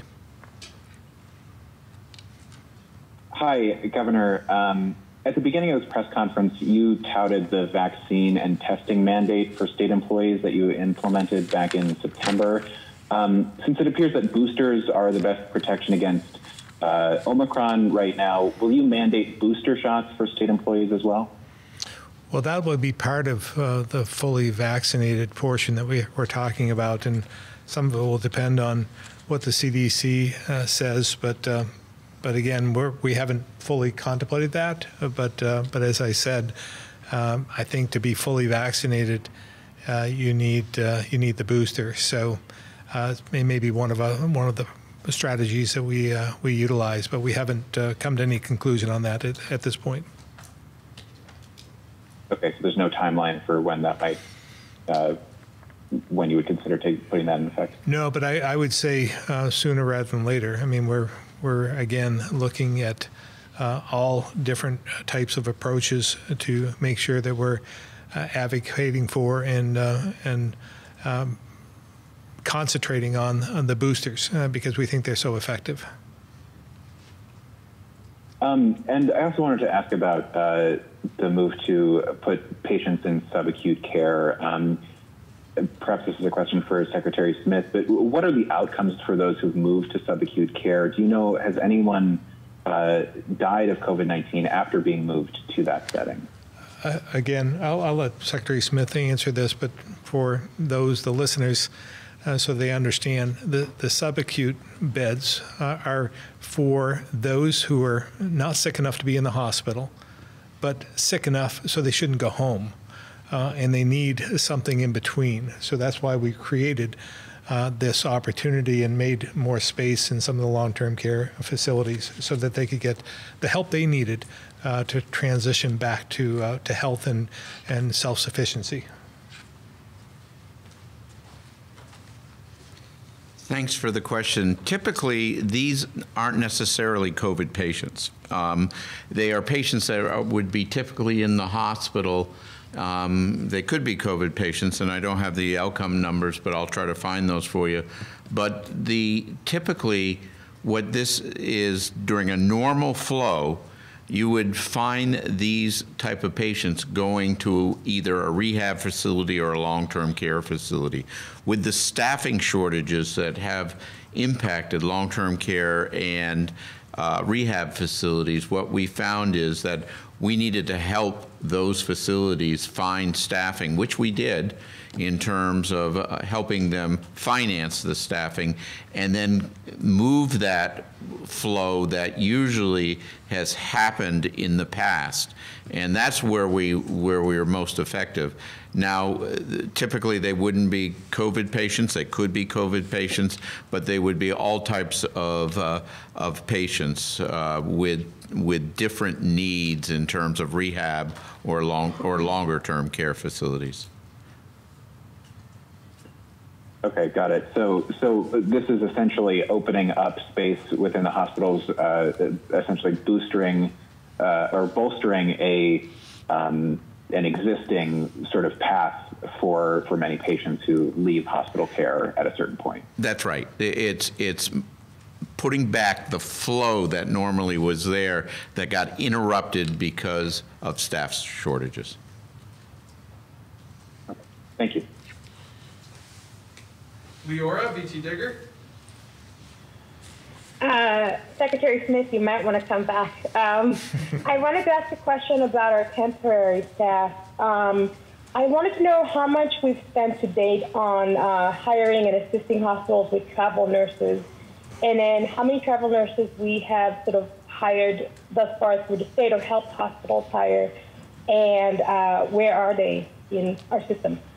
Yeah, let me try to take those out. Where we have used travelers in our system is through a contract with Dale, which is called the TLC contract. I mentioned it here quite a while ago when we were having staffing issues at long-term care facilities. And that contract is ongoing, and we do hire travelers through that contract in order to help supplement those long-term care facilities that are hit with an outbreak, lose some of their staff, and we supplement their staff through their contract. We've expanded that in a couple of occasions where we've used it. I'm not aware where we have supplemented it yet for hospitals. We have talked about hospitals using some of the FEMA, requesting some of the FEMA personnel for monoclonal, which I discussed today, as well as helping out in terms of very, very small amount of EMS and paramedics in order to help out in those COVID situations within a hospital at some of the harder hit hospitals. We were looking at Southern Vermont, Rutland Regional, and UVM in particular with a small workforce. What we found from FEMA is that they're pretty stretched thin. There are other states that are much worse off than Vermont. Matter of fact, we're in pretty good shape when you look at the New England data that Commissioner Pieciak just presented. So, you know, our requests are way low on the totem pole. And as I said last week, I don't know if we'll get those requests fulfilled or not. We'll have to see. On the monoclonal, they are fulfilling the request to have 3 teams in here, smaller teams, to help with administration of monoclonals. Did I get all your, did I give you all you needed? Yeah. Wanted to ask one quick follow-up. I think that a while ago we talked about you guys assisting with bonuses and stuff like that for hospitals that didn't have enough staffing and you know, needed assistance. And so I was hoping that in your answer for the travel nurses, you might be able to sort of talk about the whole sort of cost for staffing that the state has sort of spent thus far. Yeah, there's a lot of buckets that are out there that we've spent in this regard. That's why I was so insistent that people that have not been vaccinated get vaccinated, because we've spent a lot of money, about $185 million. When you put in the hospital station, the healthcare stabilization fund that we've funded, which helped bolster the financial position of several healthcare organizations when we were when we were in a shutdown capacity for the healthcare system. That helped get a lot of facilities through the crisis, as well as paying for, I think I have paid $2 million, I haven't, out of AHS. I've paid $2 million to designated agencies to help with their staffing as well, and that's just recent, as well as other monies that have happened. But that $185 million is broken down in several buckets, but the biggest bucket of that is through the Healthcare Stabilization Fund, which you applied for and you got money through that, or you were in such a distressed situation that we gave you money in order to get you through that situation. Just a quick point of clarification, the $2 million, as of when did you guys spend that and for how long? Like what's the time frame? That was just recent, and it goes out this week, I think. Gotcha. Thank you. But I just want to make sure that isn't the only money that went out to designated agencies. There was, you know, out of the Healthcare Stabilization Fund, there was considerable amount of money that went out through there, as well as prospective payments through Medicaid payments that we did prospectively, meaning that we paid without the necessarily billing coming in, and then would reconcile later. Thank you. Andrew, Caledonian Record. Yes, thank you. Good afternoon. Governor, apologies for the amount of background in this question, but here goes. There was an incident last week in which a man is accused of vandalizing nearly 4 dozen vehicles in downtown St. Johnsbury, smashing windshields, gouging paint. Turns out this individual has been accused of similar behavior all over Vermont for months now, including reportedly smashing windshields of 6 police cruisers in Burlington. All told, he's been accused of damaging over 200 vehicles since spring, and in some instances causing well over $1,000 in damage per vehicle. He's been arrested repeatedly. Several times prosecutors and judges have called for inpatient psychiatric evaluation, only to be rebuffed by mental health, saying he didn't meet the criteria. He arrived in St. Johnsbury last week from central Vermont with a motel voucher placement and caused the damage the first day he was here. Police are frustrated because they had no warning that an alleged serial vandal was being placed in town. Clearly, the dozens of area residents are frustrated because their vehicles have been damaged with little hope for compensation. This situation seems to highlight a huge hole in the intersection between law enforcement, public safety, and mental health. What can be done to better protect Vermonters What do you say to the victims in St. Johnsbury who believe the state placed this man here with no warning and no consideration of his alleged criminal past? And what needs to change so the system doesn't continue to fail to provide the services that this individual pretty clearly needs? Yeah, I'm not sure if I'd classify it as a big hole, but certainly there's a crack in the system. And I've read the account myself. I hadn't heard of this previous to what happened in St. Johnsbury, but obviously frustrating for everyone involved.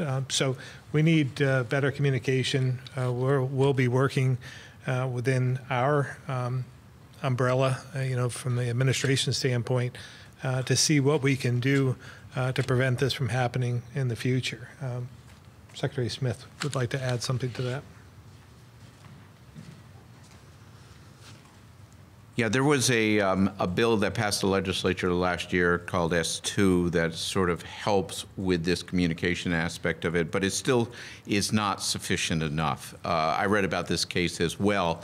This is a situation where we need to have better communications between law enforcement, the judicial system, and mental health. And just sending a person to a mental health evaluation doesn't mean that that person meets the requirement of mental health. So we need to figure out a location, whether it's a forensic mental health facility or anything else that we need to move forward on in this state. We've seen more and more cases like this where people are sent to a mental health facility that don't qualify for this, but what may qualify for a forensic mental health facility. We've seen people in EDs, for example, strike medical providers in the EDs, and yet we don't have a facility where we could put these individuals. There's ongoing discussions right now between the between judiciary, law enforcement, and mental health. I'm hoping out of that discussion we can have really significant progress in where we put individuals like the individual that you talked about, and really have serious conversations about a forensic facility in the future. Okay, thank you very much for that. And if I may, for Secretary French, you said earlier AOE was working on plans to support schools with lower vaccination rates. What might that support include, and when would it be implemented? Yeah, thank you for the question. We're organizing a meeting between the Agency of Human Services and the Agency of Education here in the near future to start contemplating those issues, and I think specifically looking at some of the communities that are likely to have lower vaccination rates. So it's too early to tell, but I think it is something we're moving towards after the first of the year. And I think, in a general way, what we're moving towards is a very targeted way of supporting those communities. So looking specifically, where are the areas that they need support relative to improving vaccination rates? Is it a question of accessibility? Is it a question of communications? How can we help them implementing mitigation approaches like test to stay, or is it symptom checking at the door and so forth? So I think, we're acknowledging that we need to be prepared as a team to provide sort of wraparound services for those districts that are going to have lower student vaccination rates, because our guess is they're going to have a substantially different operating environment than those that have higher student vaccination rates. And still too soon to know which districts are going to require that additional support? That's correct. We still have, as we mentioned, about 50% of this eligible population either has their first dose or scheduled, but there's still a number of clinics that haven't been held yet in some communities. So we'll start to see those trends play out here after the first of the year. Okay, thanks everyone for your time. Lola, VT Digger. Hi, can you guys hear me? We can. Great, thank you.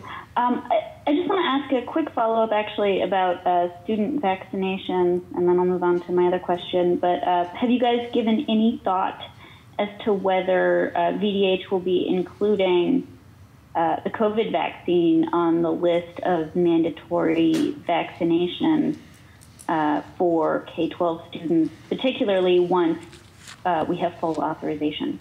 That'll be a Commissioner Levine question.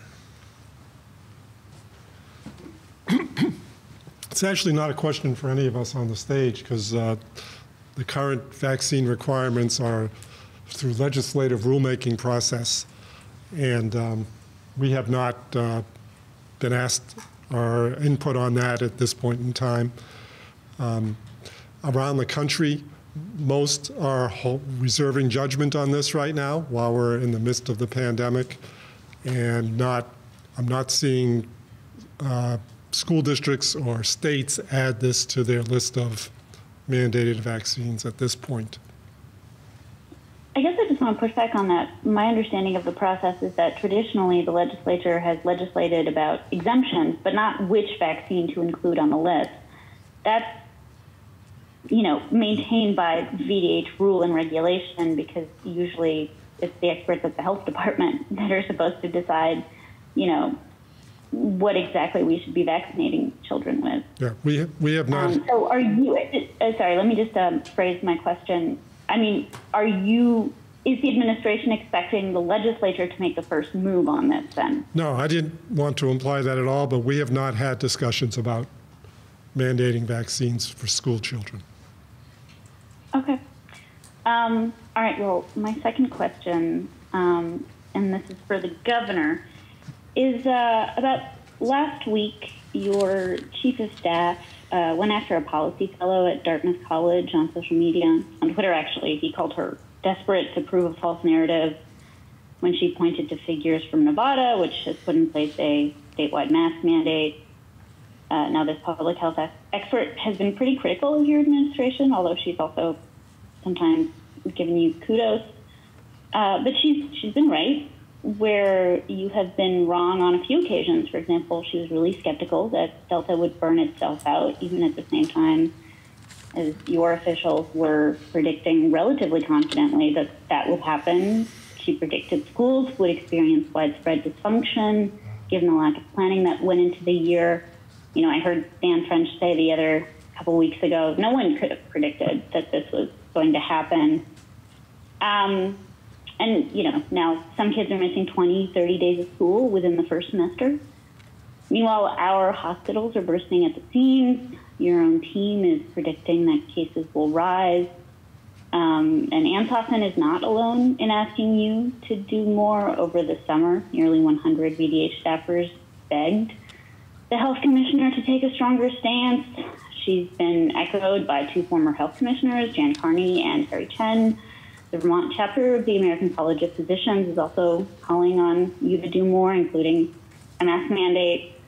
So what I'm wondering is why your administration is dismissing critics, for example, Ansosson, and accusing them of operating in bad faith instead of listening to potentially new ideas, because Vermont is on a pretty scary trajectory right now. Well, that's your opinion, Lola, and I'm sure we'll read about your assessment of this issue tomorrow. But from our standpoint, I look at our overall response to the pandemic, and I think that most would agree across the country that we've been more right than wrong. It's not to say that we've done everything right.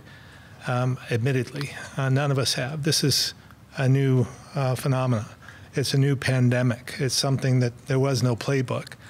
But again, I would say we've made a lot of the right decisions to put us in a position where we lead the nation in a number of categories.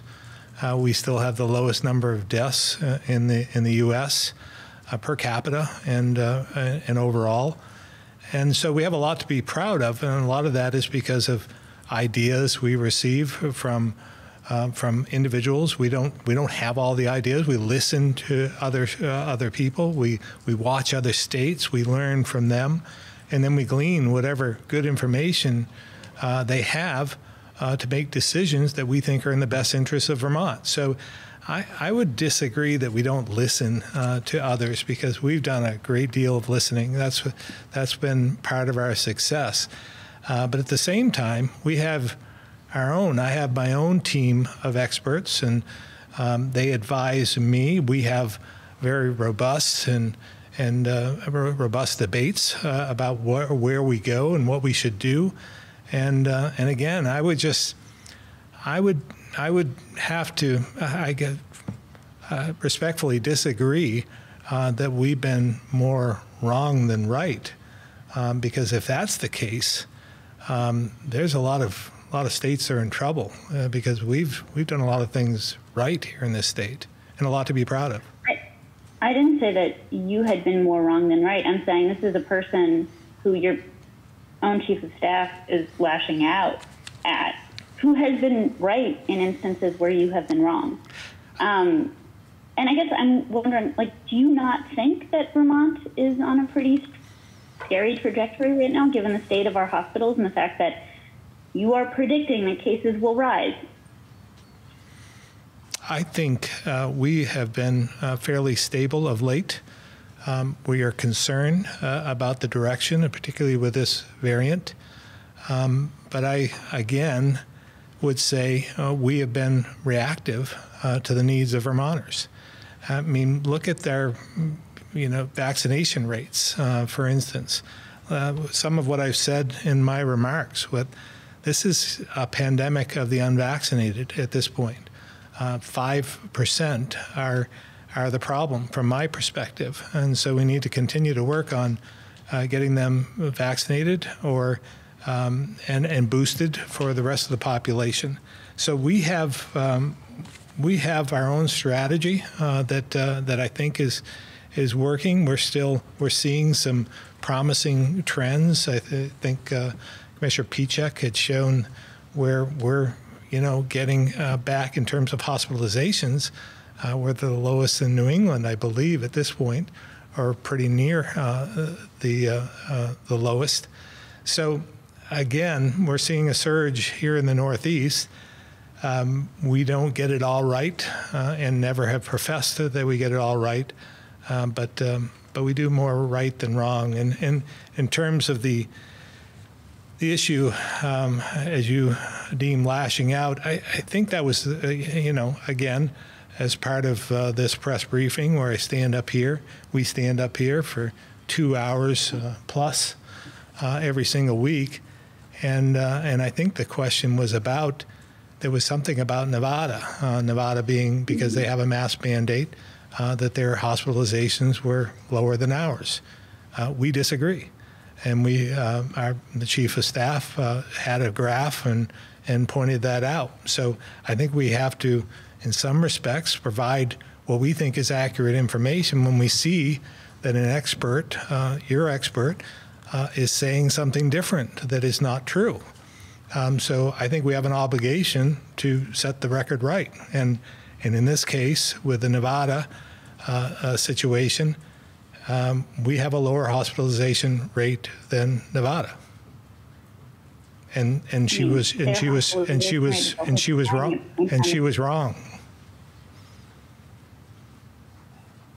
I don't think her numbers were wrong, but the point is that you guys were accusing her of operating from a place of bad faith, right? Well, I think again, it seemed pretty obvious to me that they were inaccurate at best. So I think we have an obligation to make sure that the public knows the truth. And vice versa. I mean, if we're saying something that's not true, you have an obligation, and you've proven that that you're willing to do that. You point out that we're not right. So we have an obligation to do the same. Do you think you have an obligation to do so with civility? Absolutely. Do you think your chief of staff was being civil? I didn't see anything uncivil with what he said, but I do think, to put this in context, and this is a lot of inside baseball, I think you would agree, Lola. Most of the people listening to this probably have no idea what we're talking about. But I think you should present the entire feed, all of the back and forth of the Twitter response, I guess. So, and and show it in its entirety, so that Vermonters can make their own decision.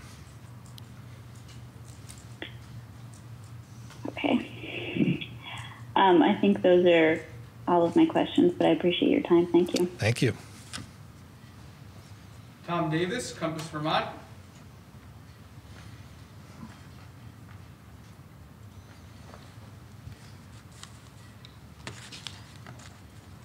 Tom Davis.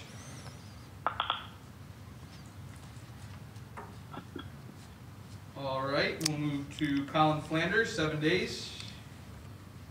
Yeah, I had a couple questions about our ICU capacity. First, could I just get a confirmation on how many ICU beds we have available across the state as of today? It sounded like Commissioner Pieciak said it might be 11, but he didn't sound too confident about that. I think we have a total of about 102 ICU beds, and I believe there are 11 available today. So we have a very small number across the state. The total number of ICU beds is fairly small in Vermont, so about 102, I believe, and we have 11 openings. Okay, so it's not. I think this is the third straight week we've been hovering right around that 10, 11 area. And then Commissioner Pieciak had also mentioned that based on the data, the case data that we're seeing, you're able to pull some projections out of that based on how many people are getting sick in certain age groups. I'm just wondering what the data is telling you for the next couple of weeks when we think about hospitalization. Do you expect us to go back up to the level we were at a week ago, or do you expect those to hold steady, go down? Do you have any projections? You know, tough to say, because it really does depend on the circumstances. In different areas of the state, we have more vulnerable populations. We have areas where we have an older population and areas that are unvaccinated. So it really depends on where this virus goes, and to understand the implications of that. So again, I'll let maybe Dr. Levine or Commissioner Pieciak answer. Just quickly, we continue to be heartened by the fact that the number of cases on a daily basis that are in the 60 years of age and older group are in the 10 to 13% of all cases. That's very different than earlier in the pandemic.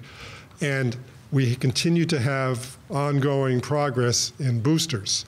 So the more that we can diminish that age range's experience using boosters, less hospitalization will be required. Now, as the governor said 2 hours ago, I think there were, perhaps a third of cases that are under age 60 in the 20s, 30s, 40s years of age range. Unfortunately, many of those are in the unvaccinated group. So if we can succeed in improving the vaccination rate for those, that will be helpful in predicting sort of future experience.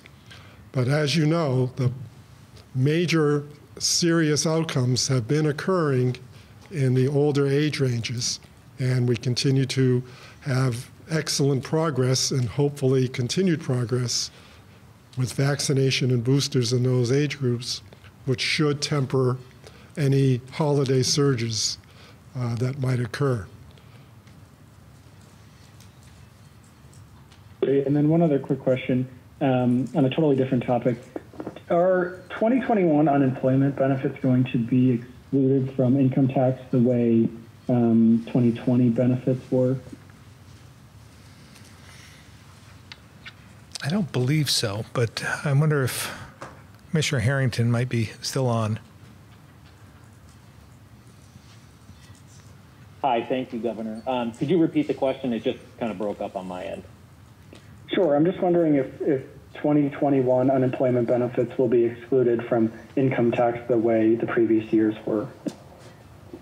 I haven't heard anything to that, but I'm happy to follow up and see if there's any legislation coming out that would support that, but not to my knowledge at this time. But let me do some follow-up and get back to you. Thanks.